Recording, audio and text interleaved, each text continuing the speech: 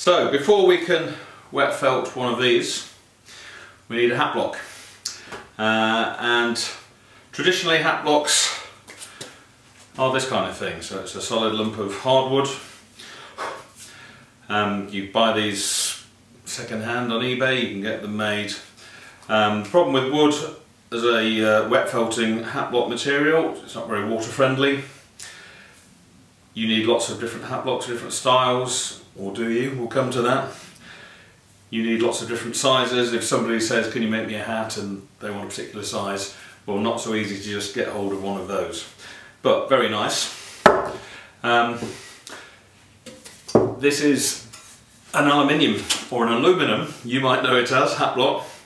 We know it as aluminium here in Nottingham.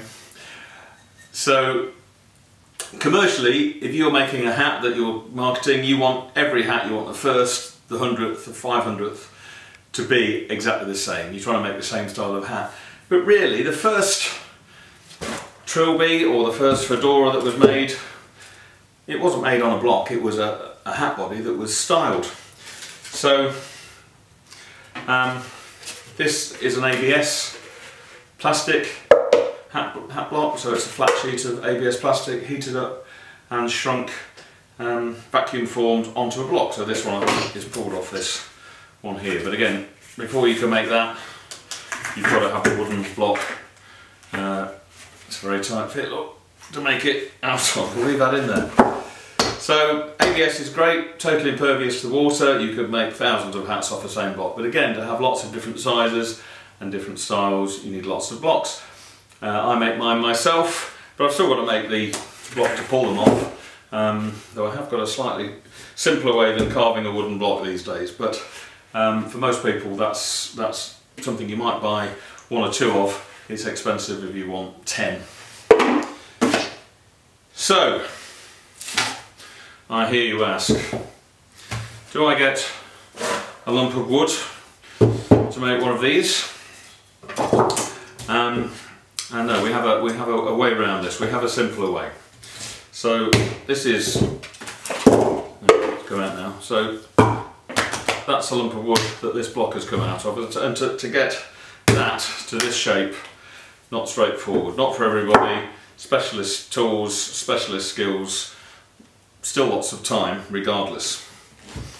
So the other thing to consider is, do you need all these different shapes of blocks to make different shapes of hats? Could you just have a very basic block that you then put the shapes into yourself? And I think you can really. So if you take this not particularly well felted fedora, but if you take its starting shape, there it is on that block. Take it off, put the shapes in.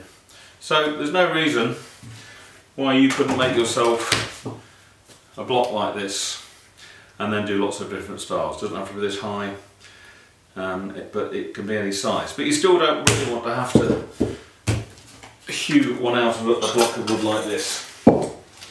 So an alternative is this. So this is a block. That's a block I made a bowler hat for my grandson, which he will now have outgrown. Though my granddaughter is just growing into it by now. So just for a one-off hat like that, very simple, but even so, very resilient material. You could make dozens and dozens of hats off that. If you take care of it, it should last you forever, no reason why it shouldn't.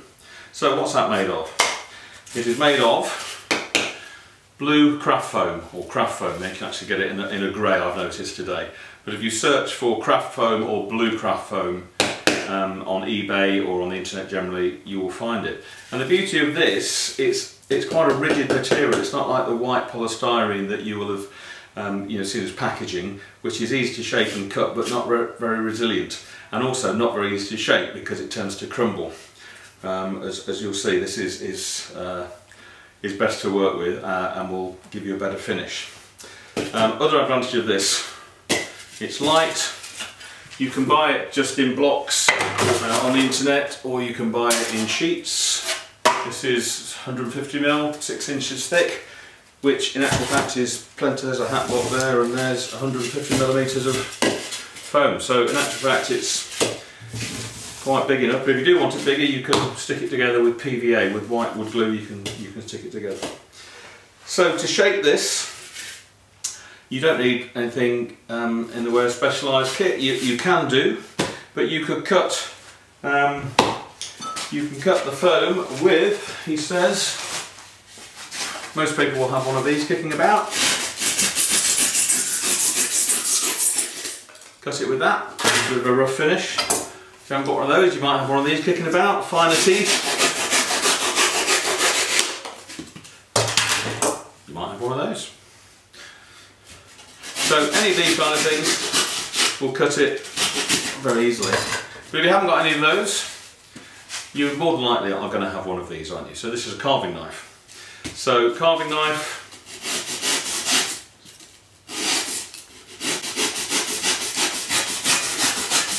will give you a lovely smooth cut. So this is a blank that I have cut, and to get the size and to start, and I've cheated on that one, but I'll tell you how. So you need to cut yourself a template of the side of the hat measured around where the hat sits here. So you could do that, you could take measure, you can work this bit out, can't you? Measure around here, get the measurement of you or wherever the hat's for. You could just take a guess, draw a shape, measure it, bit hit and miss. This is printed off the internet. This is from Melly Sews, so thank you to Melly Sews for that. Lots of different shapes, different sizes, all marked. You cut round the one you want. Having done that, what I recommend you do is stick it to a piece of cardboard, because once you've got it on a piece of cardboard, it is easy to measure around and double check it's the correct size.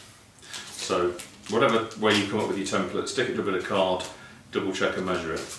So you would then, in the case of this one that you're going to cut with your carving knife, draw around, mark that shape on here. In this case what I've done is I've actually cut this on a bandsaw, which is what I'd use to cut the wooden blocks.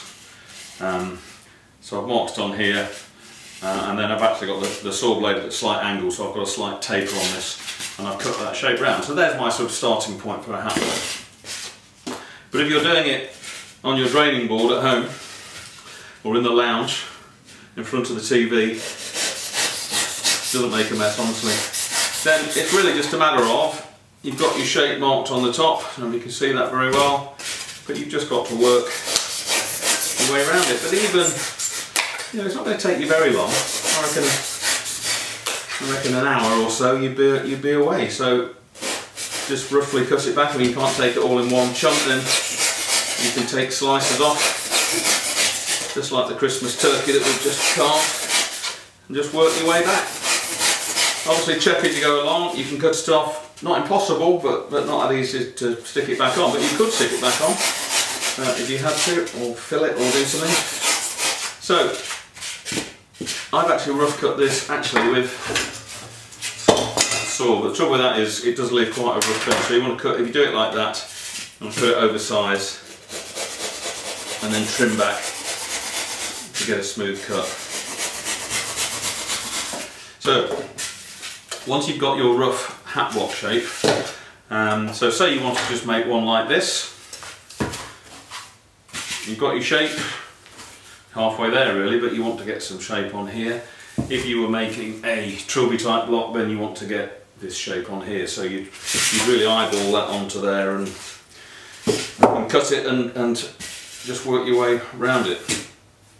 So to get this kind of shape on the top, let's get that out of the way. Again, relatively simple. You could mark it, you could, I guess, go around here and give yourself a line that you're going to work to, and you could do the same around here, but you might want to just eyeball it. So you take the bulk of the material away with your tool of choice, the turkey carving knife in my case.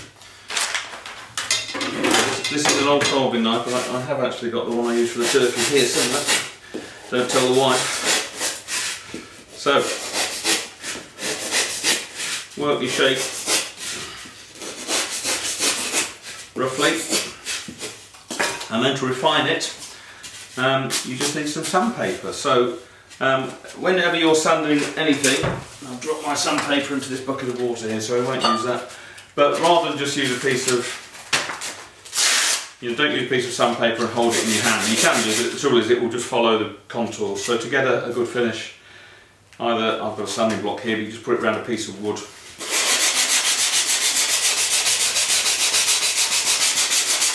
And then this just sands really nicely. So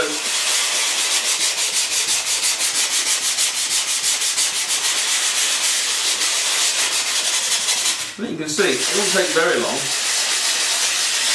to get this to the shape you want. So, having made this to that shape, you will just wet felt straight onto the surface. This is my felting table here that I use. I've got a drain cut around the outside.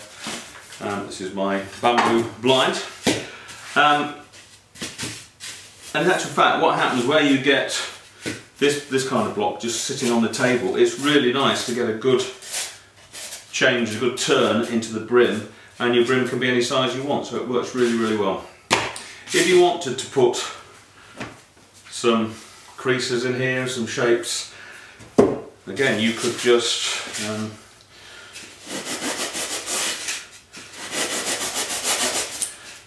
work away and get the bulk of the material away. Obviously being safer than I am. And then to get that kind of shape, what you can do is you can shape a piece of the blue foam to this kind of shape, wrap a piece of sandpaper around it, and it's quite easy to make yourself a tool that will enable you to sand that kind of shaping. And again, to put in the shapes like this, it's just a matter of working away at it. In that case you might just hold it in your thumb or whatever, but you'd slice that shape across there, taking more care than I am, and then you can sand that shape in there, can't you, in here like this. So there are your tools really. Knife, block, can be a piece of wood, doesn't need to be that, piece of sandpaper. This is 120 grit, in case anybody's interested, which leaves quite a reasonable finish on there. So I reckon couple of hours work, you can have any size and any shape of hat block you want. So, hope you have a go at that, and I look forward to seeing your hats.